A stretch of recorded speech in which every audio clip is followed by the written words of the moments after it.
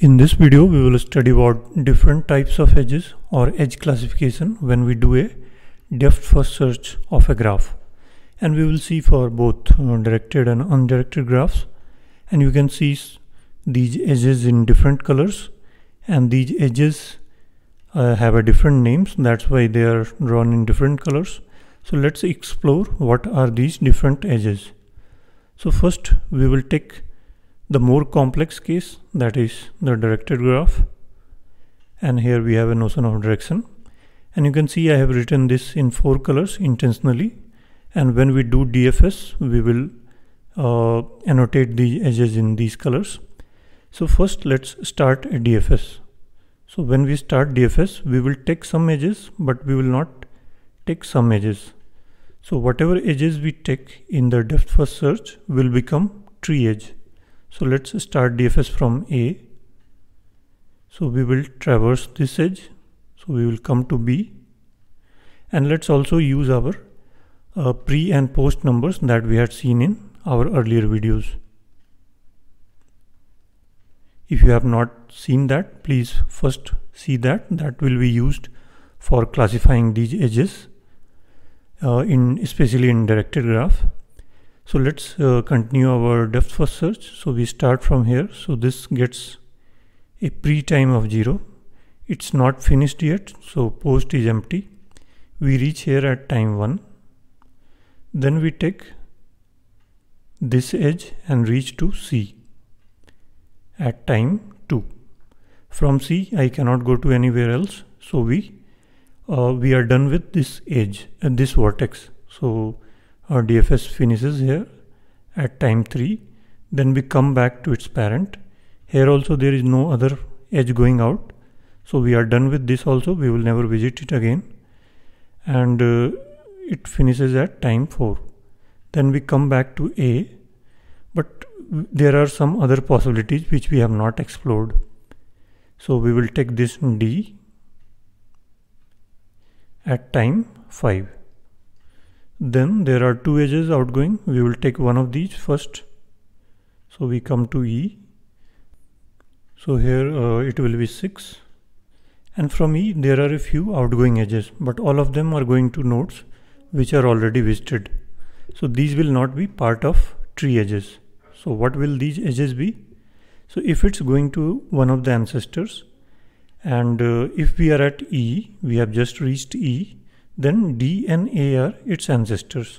Since DFS is still continuing from them, DFS is not finished. We don't have a post time associated with them.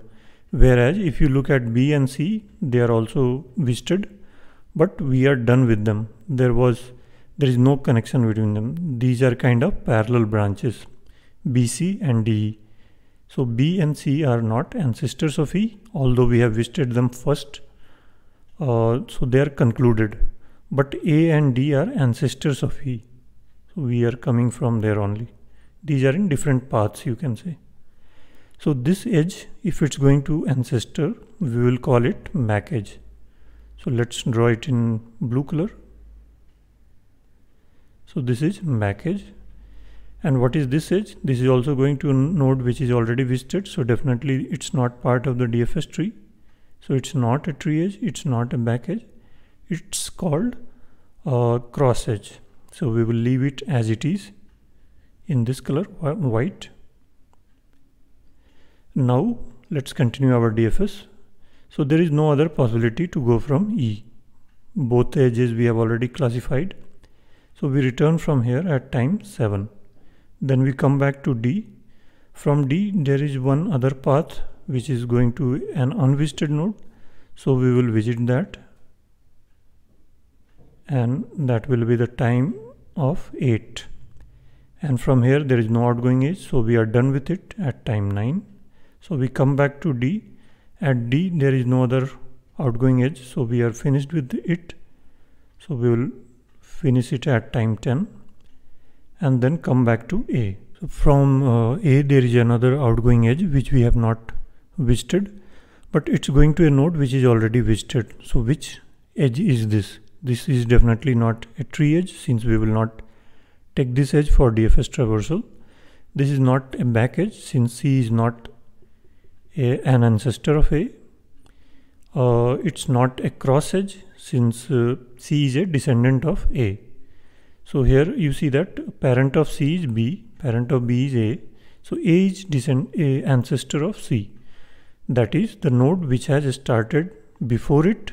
So we reached A before this node, but we have not finished with yet. So A is ancestor of C. So this edge is going to one of the descendants. So this will be forward edge. So let's mark it in green. So what is the definition? Let's see again.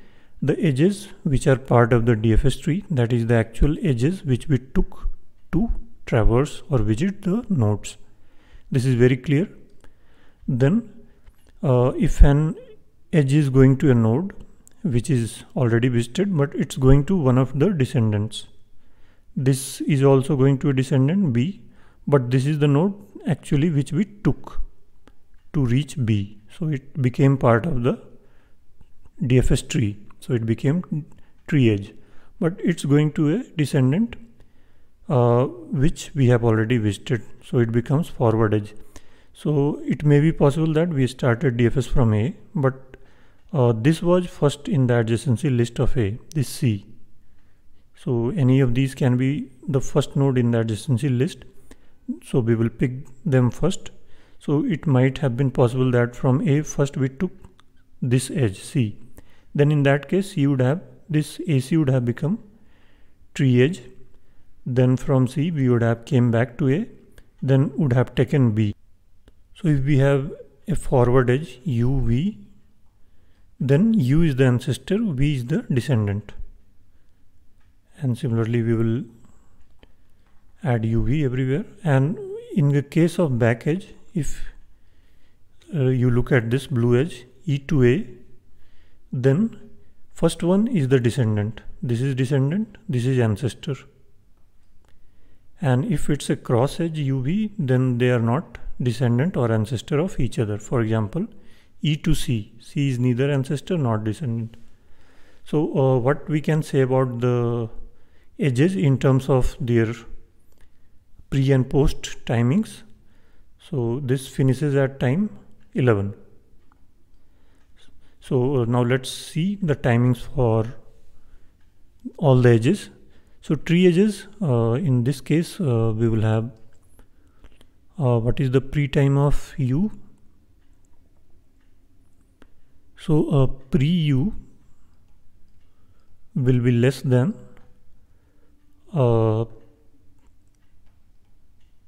pre of V, will be less than post of V, will be less than post of U.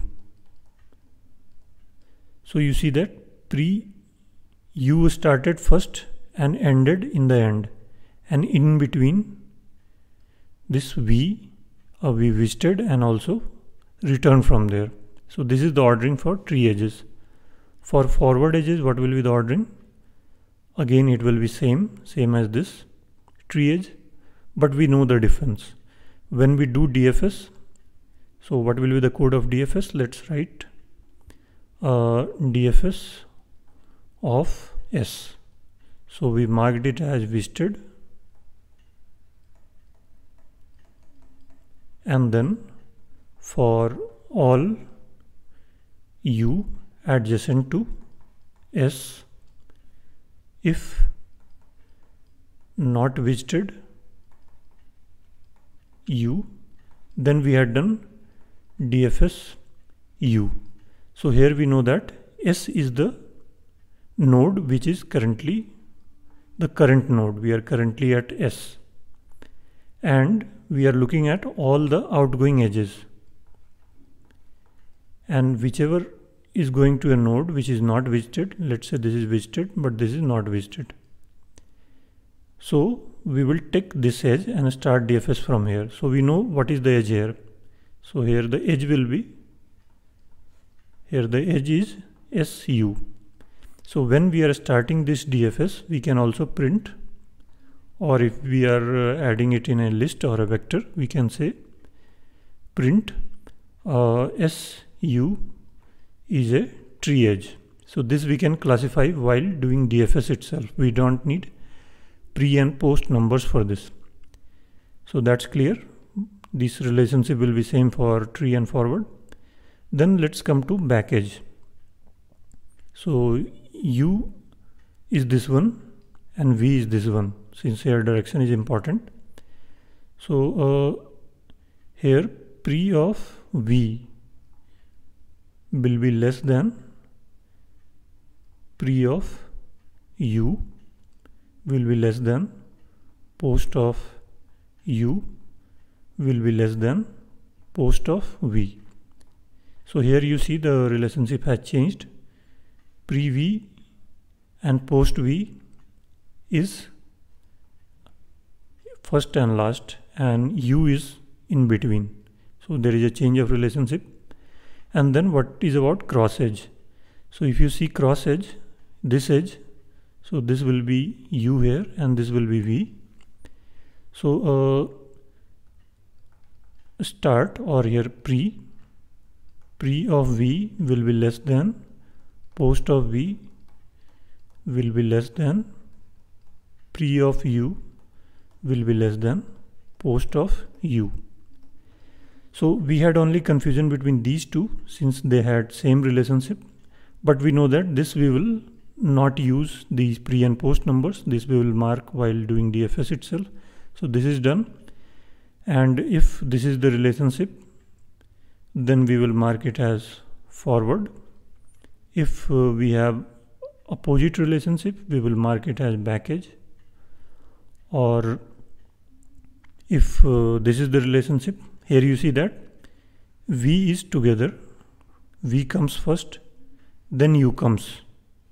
So you see these are separate, and we had seen that these are separate branches. These are not ancestor descendant. So this kind of edges will become cross edge. Now let's see the case of undirected graph. So here we have just two edges. Since there is no notion of direction here, we will start DFS from here. We will go to one of the edges. We came this way, we came this way, then we came from here. There is one edge going to a visited node, so this we will mark it as back edge. Then this we will take, since it's going to unvisited, again it's going to a visited node, so it will be back edge. Then we will come here, and then we will come here. So this is the classification of edges in undirected graph. So here what is, it's very simple here. We don't need pre and post numbers. If we encounter any node which is already visited, we will mark that edge as back edge. But we have to keep track of parent node. This is very important here. So let's say we are at a node U. So we might have come to U from some node V, and there are some other edges coming from some other nodes, or it's going to some other node, let's say K. So when we are at U, we will see that we came from V only. So definitely there will be one edge always going to V. So this is already marked as tree edge. So we will check that if an edge is going to a node which is already visited, then we will mark it as back edge unless that node is its parent. So if it's parent, we will not mark it as back edge. It will be the tree edge. We came from there. So from A we go to B. So A is the parent of B. And from B we will also have this A in the adjacency list. So we will see that this edge is going to a visited node, but A is a parent of B, so we will not mark it as back edge. This will remain tree edge. And similarly here. So that was the edge classification in different graphs, directed and undirected graphs. Hope you enjoyed this. In the next video, we will try to calculate it using code.